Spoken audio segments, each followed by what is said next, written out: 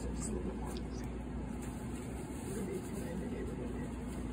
So oftentimes when you have these patients, you have to do either pelvics on them or bladders. You have to get a little bit lower than you think. And so you don't want to perv your patients out. So what I'll usually end up doing is kind of putting my hand under the waistband and then lifting it up so I can get to where I need to go. Oh, look at that. Okay. So let me 2D down a little bit. So we are used to, where's aorta distal? Somewhere. So we're used to seeing kind of iliacs, aorta distal coming down. So notice I'm going to rock my transducer inferiorly. I'm not really sliding, I'm just rocking.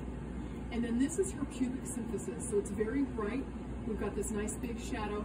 And our post void, if we can't see a urinary bladder, that's our landmark to say, hey, we're there, we just don't see a bladder. So that's going to be your landmark. And she can probably tell you I'm pretty low on you, right? Yeah. Just make sure you're not like peeking around or sticking your hands in there. Sag, UV. All right, so our first image, we're going to go ahead and clean this up a little bit. This is uterus. You guys won't need to worry about this. Vaginal canal, cervix, up to uterus. We'll see a little bit of endometrium. We're really going to just focus on this urinary bladder.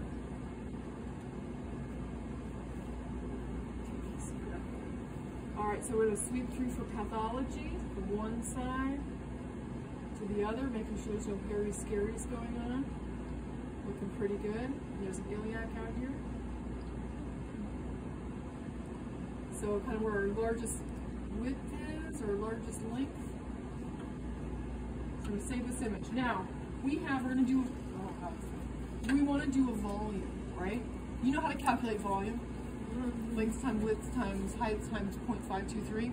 Or you could push the calculation button and go to volume. So we can go volume calc. It's going to ask me about diameter 1. Yes, I want diameter 1. So we're going to go from here to here, so kind of the longest length across that bladder. And then to save this, I can either push enter here, or I can double click down here. I'm a double clicker just because it's easier, and then we'll save that. So once it turns white, you know that measurement's been saved. Otherwise, you go to measure diameter 2, and it's like, there's no diameter 1. Who are you talking about? So there's our first 2 images of the bladder protocol. Next up, we're going to go transverse. So switching to transverse, and so here we are transverse. We've got vaginal canal coming into the cervix, going into the uterus, and then here's our urinary bladder. So we're going to sweep through for pathology.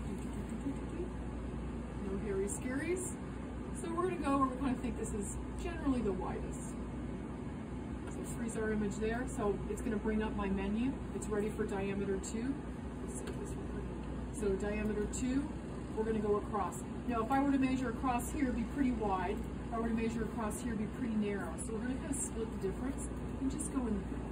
Do we have to clear the border on the top at all? It doesn't fit.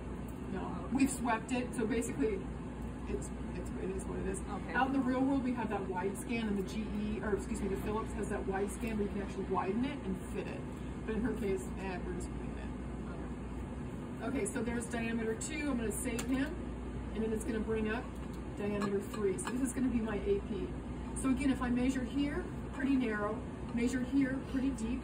So we're going to kind of split the difference. Maybe go somewhere in the middle. 166 cc's. And a mil is the same as a cubic centimeter. So milliliter, they're interchangeable. So on your worksheet, sometimes they'll say mil, sometimes they'll say cc's. Okay, so let's look for some jets. So we're going to turn our color Doppler on. We're going to widen this, which I normally don't like to do, right? But we're not really sweeping. And if we go down, so here we're going to start at the top. So I'm at the superior, and I'm angling down towards that inferior, and we'll see, especially with very full bladders, you'll see these kind of little subtle little bumps on the bottom of the bladder, and that's where our trigone's at. And so that's what we're going to be hunting around. And so I just kind of sit on this for a few minutes, maybe just do a very small sweep through, but you don't want to be like, hey, where's this thing? So there's one right there. Let's trace it down to the root. So there's our left. So left jet. How are you guys feeling about that one so far? So we're just kind of walking our way down that bladder, just kind of hanging out, waiting for that thing to show up.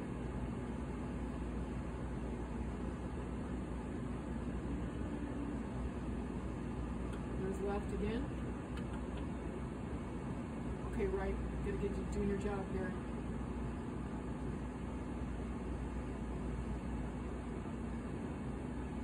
But the urinary bladder isn't part of our exam protocol. No, but we're doing renals today, so Okay. it's part of a renal exam. Okay. So I just want to get you guys some background on it before we hit it really hard third quarter. How many of both do you need? Just one, but I figured. Ooh. And then there we have the right one coming up. So this would be bilat jets. Why do they come in later? Oh, they just do. They make their own urine at their own pace. Okay, so there's our bilat jets. So then we're going to have our patient use the restroom. I'm going to lower you down. Please go ahead and use the restroom. Your bladder is very full, so I want you to go twice until you're totally empty. Okay, got it.